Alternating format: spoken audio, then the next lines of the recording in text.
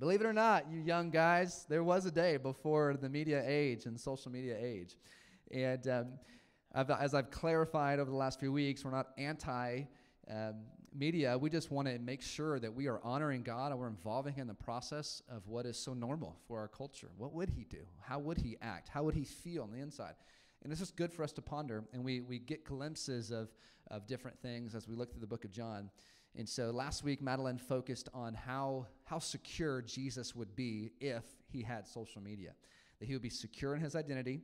He would not be chasing after the approval of man, but He would be just satisfied in the approval of God. And He would not be bombarded with comparing Himself to others, but He would be content knowing who He is and what God's called Him to do. And so great job, Madeline, last week. It was awesome. So this week, you guys get to hear from Jeremy B.R. We're going to go a little more in depth into looking at the book of John and thinking about a few things that Jesus would do. So you guys help me welcome up Jeremy B.R. Take it away, bro. Hey, I need your help. Yeah, I preach from up here. Gotcha. I got you. Thanks. There we go. What's up, guys? My name is Jeremy. I'm excited to preach this morning, y'all. Seriously, I'm coming a little bit spicy this morning, okay?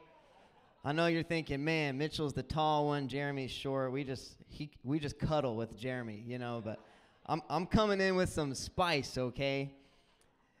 Because I've seen some spice on some of y'all's social media feeds, okay? So I'm not trying to come in hard. I'm just trying to level with you, okay? I'm just trying to get to y'all's place, okay?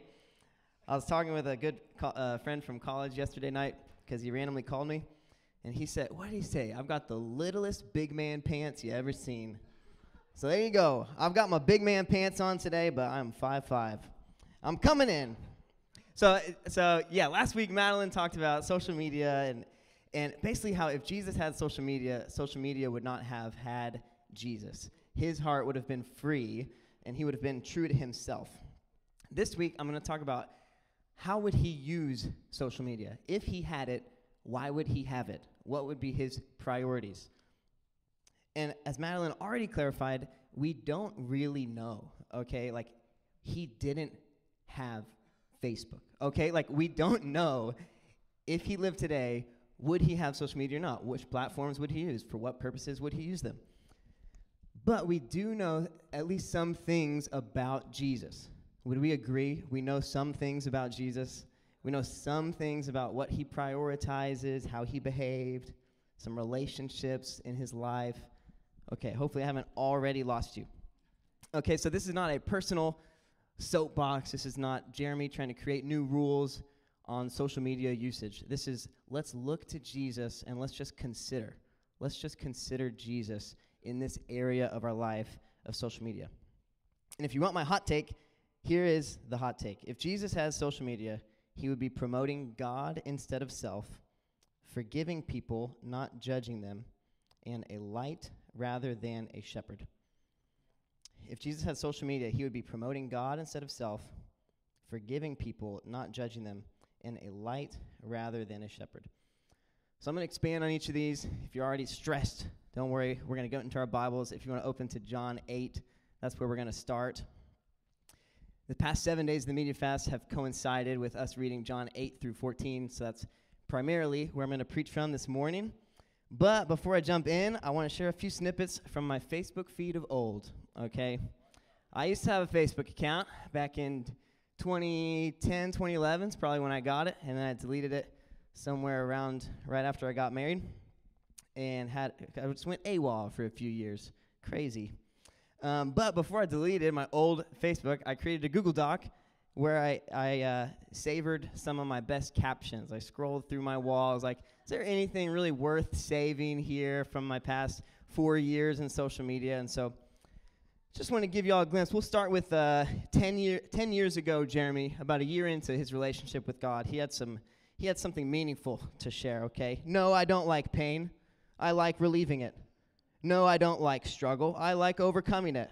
No, I don't like fear. I like conquering it. I don't like bad things, but I wouldn't know good without them. Y'all, I've been spicy since day one, okay? Look at that fake BlackBerry. Y'all remember those? That's a Pantech slate right there. Here's a personal milestone for y'all. Dean told me today that I need to shave. Manhood achieved. In my pink glasses. Okay, I went to private school. We had to keep a clean-shaven face. I worked the entire senior year for this April 24th comment in the hallway because my peach fuzz had gotten reflective enough of the sunlight that he was like, hey, you got to get that off. And I said, yes, I do, and I shaved. Here's some unashamed zeal freshman year of college. This is how we all start our Facebook post, right? Ha, ha, ha, ha, ha, Jesus! Let's go. And then I shared a testimony. I didn't include the whole testimony on this snippet, but just figured if you're looking for a new way to start your posts, you can steal that one. Ha, ha, ha, all caps, Jesus. And let me set the stage before you show this last one, Connor, okay? So freshman year of college, everyone's just the same feed. I just see it again and again and again. One more week until summer. One more week until we finish freshman year. Wow, it's amazing. I'm just like, this is getting lame. And if you know me, I have a hard time just doing what apparently everyone is supposed to do on any given day or week of social media. So I was like, let me pretend like I'm participating, but add a little bit of something to it, okay? So I say, guys, just one more week until, you guessed it, I can say I went the entire school year without ever washing my bed sheets or bath towels. Hashtag holla. That is true, guys. That's freshman year. I have come a long way. I'm married. We've got clean bath towels. It's amazing.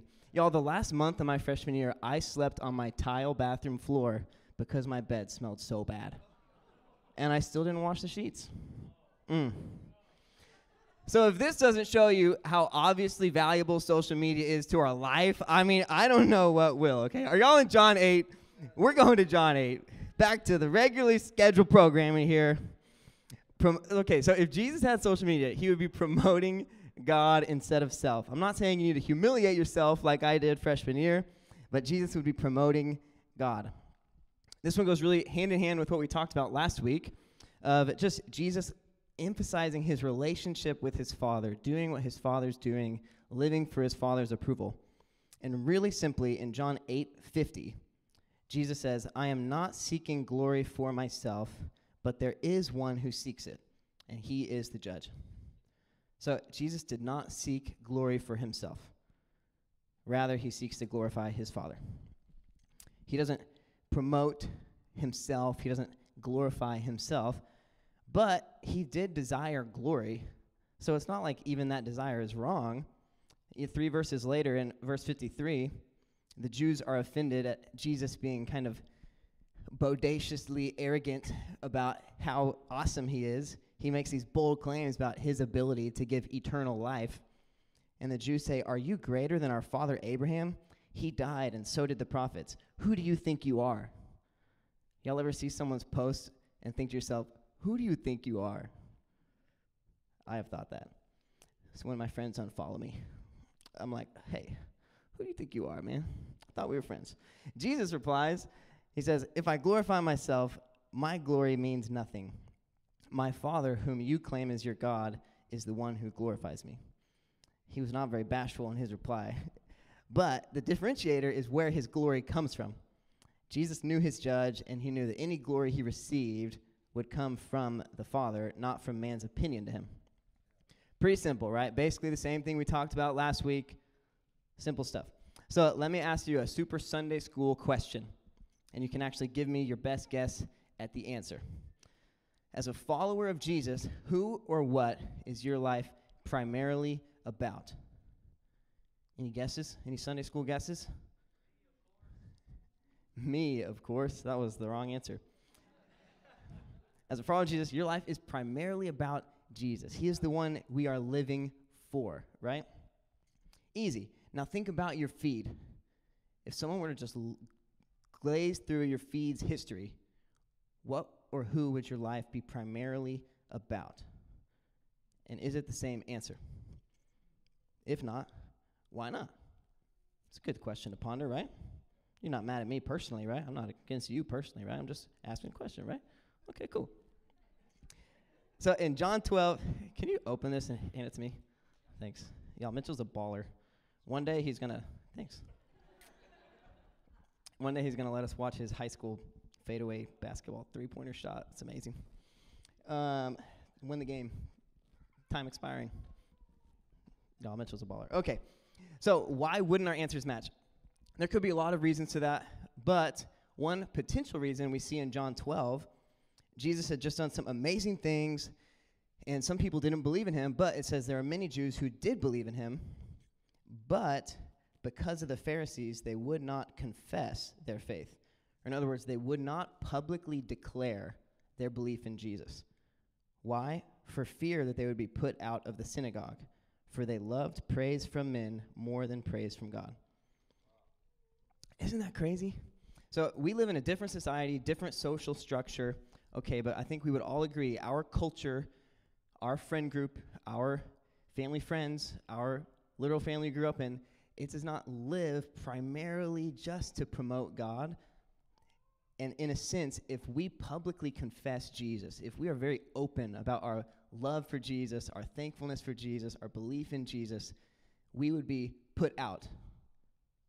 Whether it's losing social status, losing respect, losing influence, even the American Christian culture could put you out if you say something that's not in the mainstream of what you're supposed to say as an American Christian. But God's the one we exist to promote, not ourselves. And so how did Jesus go about promoting God instead of self?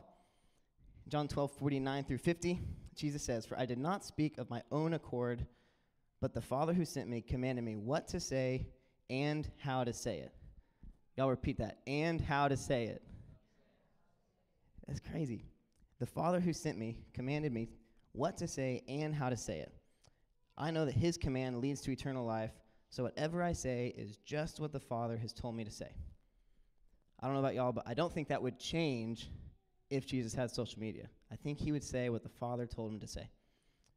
And I think there's an invitation for us to step into there. This passage in John 12 brings me to my second theme, which is that if Jesus had social media, he would be forgiving people, not judging them. Okay, so if you're in John 12, check out 2 verses earlier. Jesus says, "As for the person who hears my words but does not keep them, I do not judge him. For I did not come to judge the world, but to save it." Wait, so you mean people that knew what to do and didn't do it? Wait, people that heard the words of Jesus and consciously rejected him? What did Jesus do? How did he respond? "As for the person who hears my words but does not keep them, I do not judge him. For I did not come to judge the world, but to save it." I know for me, it is easy to enlist myself in the social media police force, accusing and labeling and judging and cornering those that I disagree with, and I think that I'm being the truth in love. I think that I'm protecting God's people from corruption. I think that I'm reaching the lost, but if I am judging the world, if I'm judging the lost, then I'm not the voice of Jesus. If you don't believe me yet, flip back to John 8. Okay, the very beginning, verses 3-5. "The teachers of the law and the Pharisees brought in a woman caught in adultery. They made her stand before the group and said to Jesus, 'Teacher, this woman was caught in the act of adultery. The law of Moses commanded us to stone such women. Now what do you say?'" Let me pause. Does this sound like anyone else's social media feeds have ever sounded?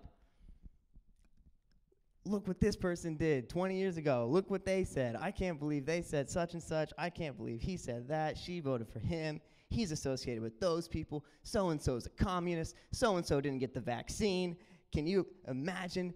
And then we put them in the spotlight. We put them before the people, put them before the group called the internet. And we say, "Now what do you say? What do you say?" And if the accused person decides not to respond to comment to the 19th news article writing about the same narrative, that's it, they're guilty. Didn't reply, oh, guilty. If they were innocent, they would have defended themselves against the Sanhedrin called the internet. But how did Jesus respond to that question? Now what do you say? At first, nothing. But as we see in verse 7, it says, "When they kept on questioning him, he straightened up and said to them, 'If any one of you is without sin, let him be the first to throw a stone.'" And a few verses later, verse 10 through 11, Jesus straightened up and asked the accused woman, "Woman, where are they? Has no one condemned you?" "No one, sir," she said. "Then neither do I condemn you." The world tries to catch people in sin and label them for their wrongdoing, but Jesus extends forgiveness. He summarizes this interaction that he just had in verse 15. Talking to the Pharisees, he says, "You judge by human standards. I pass judgment on no one." You judge by human standards. I pass judgment on no one. Man. So if Jesus passes judgment on no one, not even the woman caught in adultery, who, by the way, there is nothing in that passage about her repenting, about her apologizing. She is just caught, and now she's standing accused. If Jesus extends forgiveness even to her, then man, what place does judgment have in my heart or in my social media feed? Why would I use social media for anything other than to express forgiveness and hope and mercy? Good stuff to ponder, right? We're just pondering, right? We're just pondering. But Jesus did say that, right? Did y'all read it in your Bible? Did he say that in your Bible? Man. Okay, y'all ready for my third theme? This one's going to take longer to communicate, but it's actually important.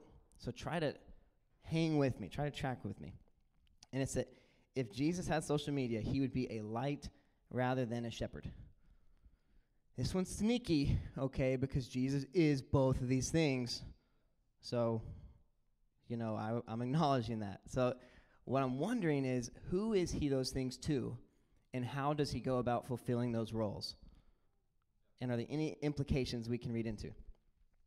So, who is he the light to? Jesus is the light of the world. You see several scriptures here that we wrote out. For God did not send his Son into the world to condemn the world, but to save the world through him. This is the verdict. Light has come into the world. When Jesus spoke again to the people, he said, "I am the light of the world. Whoever follows me will never walk in darkness, but will have the light of life." The first one was John 3:17. The next one's John 8:12. In John 9:5, he says, "While I am in the world, I am the light of the world." And in John 12, he says, "I have come into the world as a light, so that no one who believes me should stay in darkness." So Jesus is a light of the world. He's a light to the world. And what does this mean? What is that role, the light? It's a call to salvation. It's whoever believes in me, whoever follows me, it's a beacon of hope. And how does he do this? I could go through these examples, but I won't. But he demonstrates who the Father is. He glorifies God, not just in the highlights, but also in difficulties. And he gives glimpses into his own relationship with God. And to the world means to anyone and everyone. To him who has ears, let him hear. Literally, crowds, people of different backgrounds, different beliefs. I will be a light to the whole world. I am not here to condemn the world. I am here to save the world. I want to give the world hope, life, freedom, through following me, salvation in me. Contrast that with Jesus as a shepherd. Who is Jesus a shepherd to? The answer is his flock. And what's interesting is not everyone is a part of Jesus' flock. John 10, starting in verse 24, the Jews gathered around him, saying, "How long will you keep us in suspense? If you are the Christ, tell us plainly." Jesus answered, "I did tell you, but you do not believe. The miracles I do in my Father's name speak for me, but you do not believe because you are not my sheep. You do not believe because you are not my sheep. My sheep listen to my voice. I know them, and they follow me." Did y'all know that? Did y'all know that not everyone is a part of Jesus' flock? Similarly, controversially, but you can look it up, not everyone is, quote-unquote, a child of God. We're all made in God's image. But if you look biblically, that phrase, child of God, it is by faith in Jesus that we are adopted as children into God's family. We become children through our belief in Jesus. We become a part of the flock through our belief in Jesus. Jesus says, "I am the gate for the sheep." Jesus says, "No one comes to the Father except through me." There's this flock, and it is his people. It's the body of Christ, the family of God, those who are actively submitted to his lordship and leadership. That's the flock. And how does he shepherd? How does Jesus like to shepherd? He washes the disciples' feet in John 13. He explains the meaning of parables. He lays his life down. He cleanses, he directs, he protects against evil, he nourishes. He also entrusts authority and responsibility and holds people accountable and disciplines those he loves. He's like, he likes to shepherd close, intimate, sacrificial serving like a dad would for his kids, but way better. That's how he likes to shepherd. And how does he interact with people that aren't a part of his flock? Do we see him like begging for people to follow him? Do we see him like holding it against people for not following him or expecting non-believers to act like believers? I don't see those things. I see him moved by compassion, moved to compassion, seeing a crowd and saying, man, they're like sheep without a shepherd. In other words, I don't see him trying to shepherd people outside of his flock. I see him serving, loving, grieving, praying that they would join the flock. Man, I wish you were in a flock. Not, you need to go do that. Why are you doing that? He doesn't try to lead the lost as lost people. He tries to lead the lost to him so that he can really lead them, so that he can really shepherd them close. Y'all tracking with me so far? So why do I say Jesus would be a light rather than a shepherd on social media? Because first of all, social media followers would not be equivalent to his true followers. His social media followers would be a mixed bag. Some of them would be his followers. Some of them would be his haters. It would be a crowd of people. And because they are a crowd, therefore he would engage with them as a light to the world. They are representative of the world. He wouldn't use social media as an alternative for engaging in otherwise closer relationships. He would use it as a bridge to potentially closer relationships. Like if that was the closest he could get to someone, maybe that's when Jesus would use social media. But that necessitates that it's his outer circle that he's talking to. It's the world that he's talking to. The second reason I think Jesus would be a light rather than a shepherd on social media is because the nature of social media is too distant for his way of shepherding. Like even if let's say he was set his Instagram to private and only his 12 disciples were allowed to follow him, like he still would not lead them on social media. Like liking Peter's comment, it's not close to what Jesus wants to do as shepherd. You know, like sending John a DM, like it doesn't even scratch the surface of how Jesus shepherds. Like, could you imagine if I tried to lead my family on social media? Like, I don't live with my kids. I'm just like, hey, just follow me and do what I'm saying on my feed. Like, that would be crazy. Have y'all ever, like, seen someone post something and feel like they're talking to you? Did you feel super loved that they were willing to reach out and to post that? Man, I'm so glad my boss just talked, generally speaking, about what people should do who work for people. Like, man, thank you for your leadership. No, you would feel offended and sad and like, why didn't he tell me? Like, Jesus would not lead on social media. He leads face-to-face, close, impersonal. He's too loving, too intentional as a shepherd to let social media serve as a crutch for otherwise closer relationships. Like, he's not qualified to shepherd on social media because there's not enough self-denial unto death. Like, I can't die well enough for my fault. I can't know them deeply enough, and I have to know them deeply. Like, that's how he shepherds. Anyone else thankful that Jesus pursues you, knows you personally, that he's closer to you than a positivity post on your feed? Seriously, I think the implication for us is that we should do the same.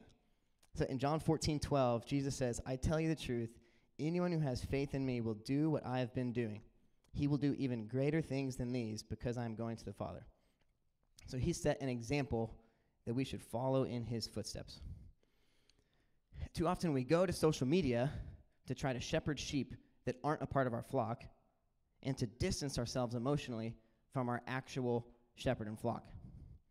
We use social media to shepherd the world, influence the church, when we should be influencing the world and being shepherded by and shepherding within the church. In other words, like God's leadership is in the church, not in your pocket. He leads like this, not like this. So it's just a relational clarity that I'm hoping to express. Personally, I, in 2020, grieved a lot as it relates to social media. I'm a big picture thinker. I'm more concerned about like the state of the world than like someone has a problem with me. And so I was seeing trends on social media and like grieved and concerned. And like, what do I do? Lord, they're acting like a bunch of sheep, herd mentality, like they think they're right because everyone else thinks like them, but that's a terrible way to decide what's right. Like, I don't know what to do. And internally I was getting mad, like, and I felt like God corrected me and like, hey, Jeremy, like not everyone is a shepherd. Like, I looked at the crowds and said, man, they're like sheep without a shepherd. My desire is not for sheep to start acting like shepherds. Shepherds can't exist if there aren't sheep. Like, I made people to be shepherded. I'm not upset that they're not a shepherd. I'm upset that they don't have a shepherd after my heart to lead them, to serve them. And so I just started shifting my attention to like, okay, super practically, we've got anyone on your social media feed, you've got, they're either a sheep or they're a shepherd or they're like not in the flock at all. And I felt like, man, I need to shepherd sheep that are in my flock, and I need to pray for shepherds for the sheep that are outside of my flock. I don't need to spend all my time trying to lead people that I'm not leading. So the nature of our audience on social media is a mixed bag. It is the world. It is not our flock. My followers on social media, I am not the authority over their life. I asked a couple of our college students before church, I said, have you ever felt like when I posted something on social media that I was talking to you, like it was really important for our college ministry that you like internalize and receive and apply what I said on social media? And they were like, no. I'm like, good. Because if I felt that, I would tell you. I would not post it and expect you to somehow think that that's me talking to you. Like there is no authority on social media. Like not Justin Bieber, not Cristiano Ronaldo, not Matt Chandler. Like no one's boss. No one is authority. No one is dad on social media. It is a pool of peers. It's brothers, sisters, strangers. And so even if we mutually wanted there to be, like if we in this room said, let's start a virtual church, and we'd pick who the leaders, all right, these accounts, they're the elders, these accounts, they're the pastoral team, and these, again, okay, we have virtual church. We do it all on virtual, virtual church. We can't, it's not sacrificial enough to be shepherding. We don't know them well enough to be shepherds. So what I'm saying is, this clarity of relational roles should matter for us, where it's not appropriate for us to act like a shepherd if I am actually a sheep. Like, sheep don't need a big brother sheep to be inspired by. Sheep need a shepherd. If I am a sheep, it's not appropriate for me to act like a shepherd on social media. And I'm saying no one's a shepherd on social media. And even if I am a shepherd, one, that shepherding should be like Jesus' shepherding, close, personal, intimate, sacrificial, really truly knowing. And only for the sheep that are in his flock. If I am a shepherd, my shepherding shouldn't really be on social media, and it definitely shouldn't be trying to shepherd people that aren't a part of my flock. Are y'all tracking with me? It's like, I don't know if any of y'all as kids, maybe you wanted candy in your lunch that you got to take to school, and maybe your parents were like, no. I don't know if any of y'all were like, but so-and-so gets candy in their lunch. Their parent lets them stay up till 11. Anyone ever try that? I tried that. You know what my parents said? I'm not their parent. I'm your parent. Thank you for letting me know how their family operates. You know, like social media is like all the other parents. You know, like all these opinions. Okay, great. But like God's leadership involves people, not just opinions. I think you're tracking with me. I think you are. So if we're wanting to lead people, it should be real people. Like, start with one disciple. Jesus led 12 people really, really, really, really closely. And he died for them. If you want to lead someone, like, have some kids. You know. It's actually hard. Make a disciple, lead a life group, plant a church, and see what leadership feels like. If you want to influence people, okay, but be a light to the world. We don't necessarily need a ton more influencers within the church. Okay, 1 Corinthians 3, let me just read this real quick. It's actually kind of like not that quick. But I am wrapping up my message, don't worry. Let me get there. 1 Corinthians 3. So even if like what I'm saying right now, you're feeling like, okay, yeah, but I disagree because blank. Yeah, Jeremy's saying that, but I know so-and-so says this. I'm saying that's the mentality that is actually not healthy for us because we're just equating everyone to peers. It's a very social media mentality. Because so-and-so disagrees, or because I've read this and I know this, therefore I know I'm right. If you're the one that's deciding, then you're parenting yourself, which means you have no parent. Like if you are the one that agrees or disagrees, and therefore that's what's true or untrue, you're going to end up without any leaders. If you reject all the leadership over your life, you're going to end up without any leaders. And leaders, hopefully, are there to die for you, to protect you, to take care of you. Like your life should be better if you grew up with parents than if you grew up on the streets. Even though several times they did things you didn't like, you know? And the parents have a responsibility to learn from other parents. Like for you to say, so-and-so gets to stay up till 11. That's great that you shared that with them, and then they get to decide if that's going to change the way they parent you. Like, because so-and-so lets their kids stay up to 11 does not mean that therefore your parent is not your parent. You know, like, anyways. So 1 Corinthians 13, let's get spiritual. Okay, starting in 3 verse 18. Paul's saying, do not deceive yourselves. If any one of you thinks he is wise by the standards of this age, he should become a fool so that he may become wise. For the wisdom of this world is foolishness in God's sight. As it is written, he catches the wise in their craftiness. And again, the Lord knows that the thoughts of the wise are futile. So then, no more boasting about men. All things are yours, whether Paul or Apollos or Cephas or the world or life or death or the present or the future, all things are yours, and you are of Christ, and Christ is of God. In other words, this church was like rejecting some of Paul's counsel and listing off all these wisdoms. But have you read this book? Have you listened to this podcast? But I know this. But Apollos says that. Paul's like, look, I wish you were dumb.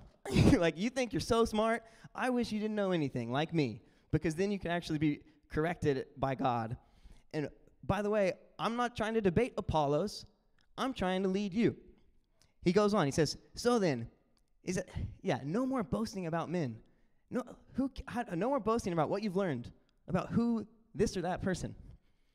in 4 verse 1, it says, "So then, men ought to regard us as servants of Christ and as those entrusted with the secret things of God. Now it is required that those who have been given a trust must prove faithful. I care very little if I am judged by you or by any human court. Indeed, I do not even judge myself. My conscience is clear, but that doesn't make me innocent. It's the Lord who judges me." That's awesome. He's like, look, I don't care if you think I'm right or wrong. I don't even know if I'm right or wrong. I think I'm right, but that doesn't even mean I am right. God's going to judge my life. Okay, so stop debating this right and wrong, this person or that person. He says, "Therefore, judge nothing before the appointed time. Wait till the Lord comes. He will bring to light what is hidden in darkness and will expose the motives of men's hearts. At that time, each will receive his praise from God. Now, brothers, I have applied these things to myself and Apollos for your benefit, that you may learn from us the meaning of the saying, 'Do not go beyond what is written.' Then you will not take pride in one man over against another. For who makes you different from anyone else? What did you have that you did not receive? And if you did not receive it, why do you boast as though you did not?" Like, he's saying everything you learn that you think gives you the authority to just lead your own life by yourself in this pool of brothers and sisters. What did you learn that you didn't learn? You learned it, so why are you acting like you know it? You didn't create the truth yourself. If you really were concerned with a truth, you would want it to be a benefit to the whole body, not just a defense mechanism for you to live your own independent life. He says, already you have all you want. Already you have become rich. You have become kings, and that without us. How I wish you really had become kings so that we might be kings with you. So, wow, you're so great. You're so right.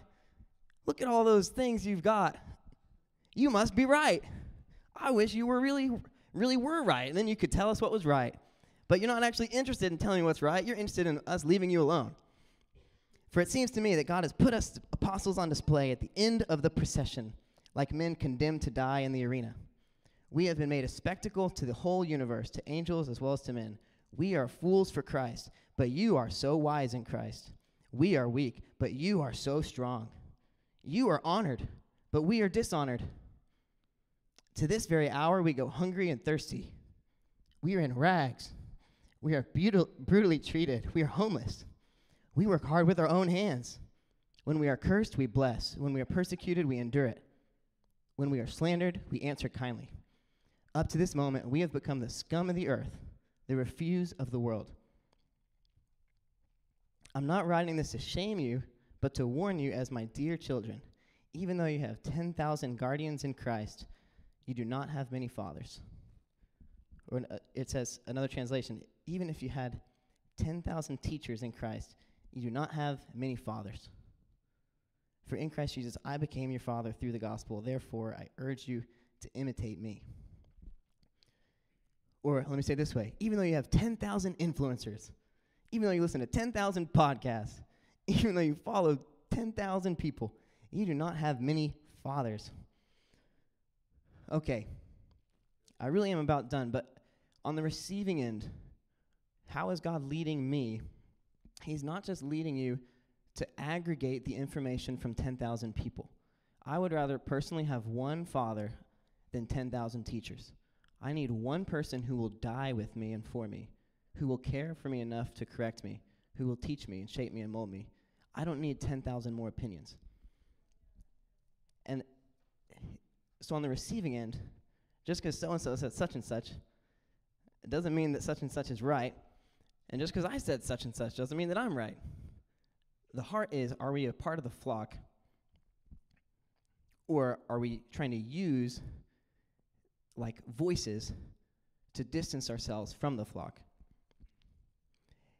And so that's what we don't want to do. But what I'm saying that we do get to do is be a light to the world. Be a light to the world. It is appropriate and good and right for us to be a message of hope and forgiveness for the lost. Jesus calls us, believers, the salt of the earth and the light of the world.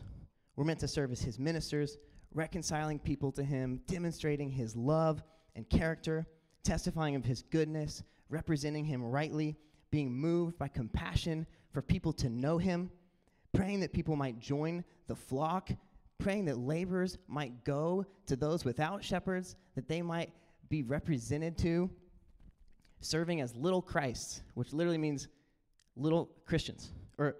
Christian means little Christ. So if we are Christians, let's be little Christ. And if Christ is who we want to emulate, then we have to consider, how does he interact with the world? And I'm submitting to you guys, it's as a light, not as a voice of condemnation. And it's a call to join the flock, not to try to lead the non-flock. And how does he interact with his flock? It's here, not there. It's the person across the table from you in coffee or in your home, not the person with the opinion. And if you come across a person with an opinion that you think would be helpful for this, then you should bring it here, not just repost it there. And if you see a person that's a person that is responsible for other people, and they say something you disagree with, you shouldn't just post something and hope they read it. You should call that person. I did this in May 2020, back when you weren't allowed to post a picture with you and your mom, because you're not allowed to be next to anybody in May. No pictures of people in March, April, and May. Seriously. So a person was sharing some things that I thought was concerning, and he represents a lot of people. And so I sent him a voice message and said, hey, you're posting some things I'm concerned about because you represent a lot of people. And I don't know if you know what you're saying, because I think what you're saying might not be what you're trying to say.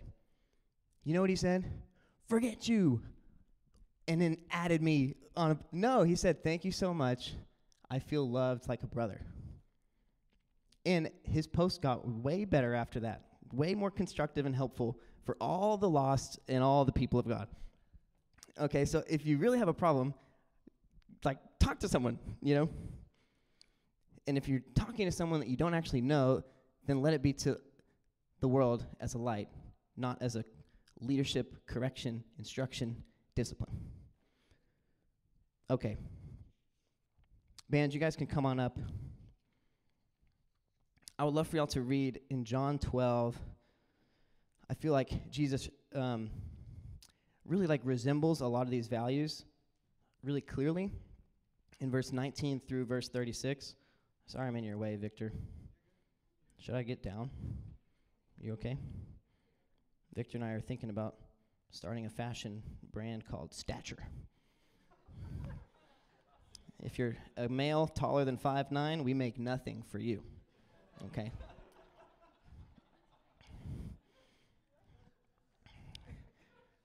Short guys only. Nothing fits out there. Okay. Verse 19, starting through verse 36. The Pharisees are complaining, first of all, and they say, look, this is getting us nowhere. Look how the whole world has gone after him. Like, the whole world is wanting to see Jesus. He is a light. Like, Jesus would probably have more followers than any of us, and we would be offended that he's being some type of, world pleaser person. You know, he would probably be rebuked by most of the church for how much he engages with the lost in a way that we think is leading people astray, even though his heart is not even to lead people other than to lead them to salvation so that he can really lead them. And then this epic stuff happens. Jesus is like, the hour has come for me to die. He says, what? Now my heart is troubled. What shall I say? Father, save me from this hour? No, it was for this very reason I came to this hour. Father, glorify your name. That he's promoting God rather than himself. And he says, now it is time for judgment on this world. There's that word, judgment. I knew he was a judge. He says, now the prince of this world will be driven out. I'm gonna judge the world by getting the devil out of here. But I, when I'm lifted up from the earth, will draw all men to myself. He said this to show the death he was going to die. The crowd spoke up. We have heard from the law that the Christ will remain forever. How can you say the Son of Man must be lifted up? Who is this Son of Man? He doesn't hold it against them that they don't see that he's the one he's talking about, but he continues to extend forgiveness. Even on the cross, he says, Father, forgive them. Not, Father, show them how stupid they are for doing this to me. Father, let my sacrifice be a heap of burning coals on their head. No, he says, Father, forgive them. Man, if they knew who I was, they would have never done this. They would have never done this if they knew who I was. But I don't hold it against them. I want them to know who I am. And then Jesus told them, you are going to have the light just a little while longer. Walk while you have the light before darkness overtakes you. The man who walks in the dark does not know where he is going. Put your trust in the light while you have it, so that you may become sons of light. Not only is he light, but he invites us to be children of light, to share in this mission, to be a part of this ministry that he started, of reconciling the world to himself. So a couple thoughts I want to leave us with. Promote God instead of self. Let Jesus be the main character. Let your light shine before men so that they may see your good deeds and praise your Father in heaven, not so that you receive glory. Forgive, don't judge. Don't throw stones. Don't partner with our world's culture of accusation and pride based on associations and disassociations. And if it's a member of your own flock you have a concern with, talk to them directly. And lastly, be a light rather than a shepherd. Display the character of God vulnerably and radically as a way to reach the lost and influence them to know him, not as a way to lead. If you want to lead, make a disciple. My challenge for y'all as we walk away, we're just going to worship God, thank him that he is awesome. My social media feed is not a perfect example of everything I'm communicating. I'm just trying to communicate some things I see about Jesus in John 8 through 14, and I think it has some implications to how we engage with the lost and with his people. And my challenge for y'all is to think of at least one person to let go of and at least one person to hold on to. If you just imagine in your mind's eye anyone and everyone that you've interacted with or seen a post of that's gotten your blood boiling, that's made you frustrated, that's hurt your feelings, think of at least one person that actually is not a part of your flock. Actually, maybe isn't even in any flock. Maybe they're not a believer, period. And maybe instead of trying to get them to understand something, maybe there's an invitation from God to let go of that person and to pray that God would send a shepherd to that person. And one person to hold on to. Maybe someone that instead of hoping they come to know something or wishing they would read something, maybe someone you could actually reach out to. You're allowed to do that, just so you know. Send a, hey, I saw you posted this. It's not like a fake world. It's not another life. That's a real person. And maybe there's a person that you know of that you could actually like step into, lean into, to be a part of shepherding, of leading, or of influencing at least, instead of just kind of viewing their life from a distance when you could be seeing it up close. So I'm going to pray. We're going to spend some time worshiping God, who is the light of the world and who is the shepherd of our souls. So Jesus, I thank you that you are a great, great, great shepherd. We can't do anything apart from you, and we don't even know what you would do if you were in this world.